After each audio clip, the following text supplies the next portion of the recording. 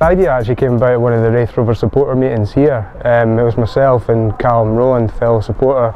We were just chatting in the meeting about our favourite Raith Rovers shirt, what was our best retro shirt from the past, and we'd spoken about the 94-95 shirt, and it happened to be the 25th anniversary last year, so we looked into the process of getting it. Callum had actually spoken to the club before about it and nothing had come of it, and so I went and spoke to the club and said, look, this is what we want to do. I've spoken to Copa, a company in Holland. They've done big teams like Juventus, Barcelona, and small teams. They've done them before, and see what the situation was, what the minimum order quantity was, see how much it was going to cost. They came back with a price, and then I went to the club and let them know. And as you can imagine, with what it's like at Raith Rovers, a club of our size, it's a bit of a gamble to be doing a 5-figure outlay on something like this. So I actually suggested that I would pay it from my own business as a kind of 0% interest loan. Give them the opportunity to get the shirts, and then whatever the club made back, I would get my money back only once we broke even. So the club were delighted with that, and we started the process, and it was a lot harder than I first anticipated. We went through about 3 or 4 different samples.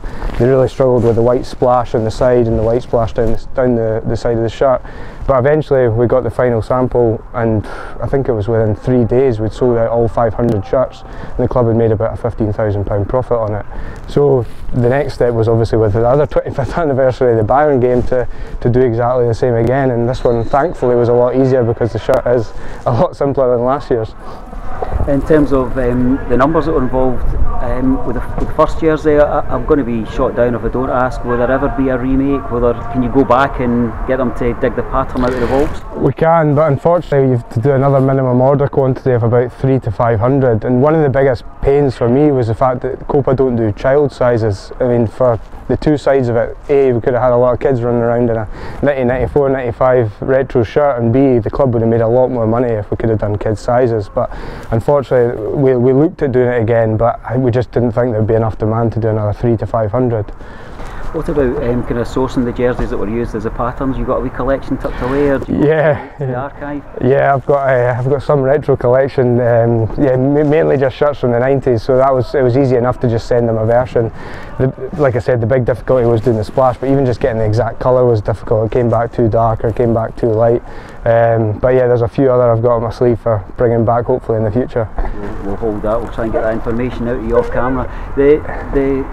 The jersey that's been released now, what kind of numbers have you got them in? When they're going to go on sale? What kind of detail have you got for the fans? We've got 500 again for this version. One of my concerns is that this one might not be as popular because it was more popular back then, because obviously given the period that Raith Rovers were going through, I think that one of the most popular shirts was this shirt back in '95. But they go on sale tomorrow, the 31st of October, and hopefully they'll be as popular as last time and we can sell them out as quickly as we did last season.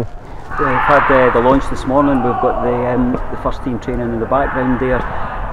Chatting with Colin Cameron, does it give you an added little notion of pride when you see one of our great, much loved local players coming back and pulling that jersey on again and talking about the hairs in the back of his neck standing up? 100%, yeah. I mean, it actually fits him a bit better than it did back then, but no, it's great. It's great to see it, and even last year with the 94-95 when we had the anniversary brunch, just to see all the players back, and they signed a few versions, and I got one myself, which was great. I wish we could have played in strips that fitted like this back in our day at Raith, because it was a case of one size fitted all the way, and what I was wearing, Sean Dennis was wearing, it was looking baggy on him, so you can imagine on a windy day I had to batten down the hatches. How does it feel just, I mean, I know you've obviously, you love just being around here. I mean, it's all happening today. I was looking at you just kind of watching the boys coming out for training, and I think maybe if we could get you a pair of boots, you would have fancied a wee bit kick about. Yeah, I'm feeling jealous, because listen, my time's been and gone, but I still play sevens on a Monday. I still love it.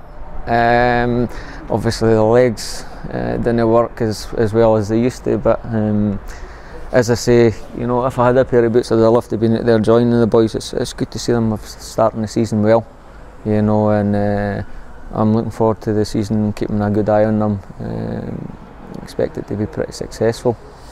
I enjoyed the kind of pre-interview photos that will go along with this. You were photographed with our young midfielder Dylan Tate, who's Many people say he's maybe his closer replica in terms of his ability to get up and down the park, likes to tackle, creative, scores a few goals. I know you were telling him that he's double figures is the target. And one of the things that amused me greatly was we ran through the team from that night in Munich, and it meant nothing to him. No, it just shows you, let's say 25 years, you know, he wasn't born, you know, when we played, so yeah, it just makes you feel that a wee bit older, you know. I just turned 48 last week. I don't feel it right enough, you know, but in terms of, you know, try to pass on anything to Dylan, it's just having that enthusiasm, you know, every time, not just in games, but every time even you come out here in training, apply yourself the same way. And if he does that, then, you know, I'm sure he'll be successful. Like say, he's got goals in this game. It's a big commodity for a midfielder to have, and I always set myself a target of, you know, double figures every season, and if I got that, it was a good season. If I got any more than that, it was a really good season. And I think he should be doing the same thing, you know, if he's got any aspirations of doing well in his career. The type of player he is, that's what he needs to be aiming for. The names that we're speaking about, I'll quickly run through that. Starting 11 in Munich: Kahn, Helmer, Strunz, Babel, Sforza, Hamann, Herzog, Nerlinger, Ziegler and Klinsmann and Papan. Does the hair in the back of your neck stand up thinking that that's what you went toe to toe with? Certainly at the time, yeah, obviously, because pretty much most of them household names, you know, international lists at the highest level, you know, and an unbelievable team with a very successful history behind them.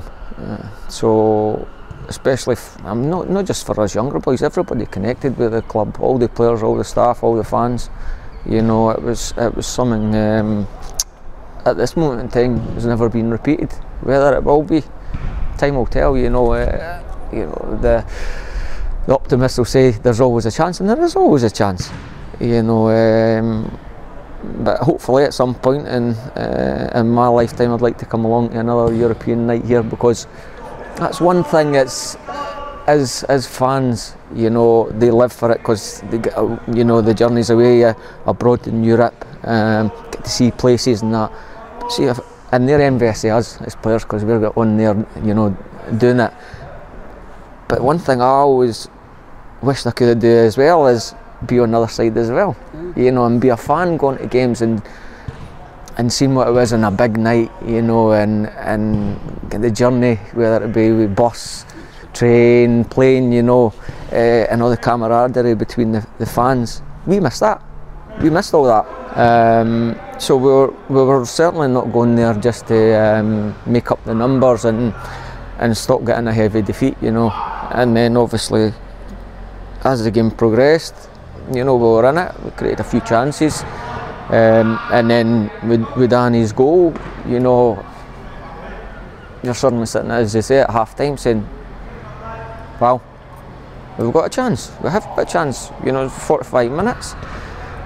Eventually it wasn't to be, you know, but I think everybody connected with the club, you know, had a great sense of pride in the whole occasion, you know, the whole European experience. And as I say, it's 25 years down the line, it's still talked about, you know, very fondly with everybody that I know here. We're going to round up the interview there. As you would know, we can speak for hours about these times, but you mentioned about a sense of pride, and it's nice to think that maybe a lot of the younger generation as well are going to wear these jerseys with pride round about the town and acknowledge what these lads achieved on behalf of our club. As always, we thank you for your time, Colin. No, you're welcome. As I say, I always enjoy coming back here. You know, there's been a lot of fantastic memories, and again, we go back to it, you know, for a lad getting brought up just in the road, to pull on the jersey and play for the club was a great honour, and I'll never forget that. Tom, always nice to chat with you. We're here for a lovely wee trip down memory lane. This magnificent jersey's been recreated. Tell us, how do we get it? You get it, its actual cost is $49.99. You get it from the Raith Rovers online shop. I think it should be ready next week, and it's to, you know, commemorate a fantastic season we had 25 years ago. You've had Colin there putting it on and letting us see what it looks like. It still looks pretty fit, Colin, after 25 years, and it's just something for the fans to, you know, have another strip to commemorate that, as I keep saying, that fantastic season. It's a magnificent copy, isn't it? I've been very fortunate to see it up really kind of close range, and anyone who's got the cup final jersey will know the quality that's involved here. Yeah. They've done quite a job, Ruaridh and his team, of getting it absolutely spot on, haven't they? Yeah, a big thank you to Ruaridh, Laura, as the team that helped them, you know, to get this put together. You know, there's a lot of work goes in, you know, behind the scenes to get one of these things ongoing. And we just hope that it's going to be a success for the fans, especially in this daft season that we seem to be experiencing just now. You know, it's something unique, something that you could have that takes you back to 25 years ago.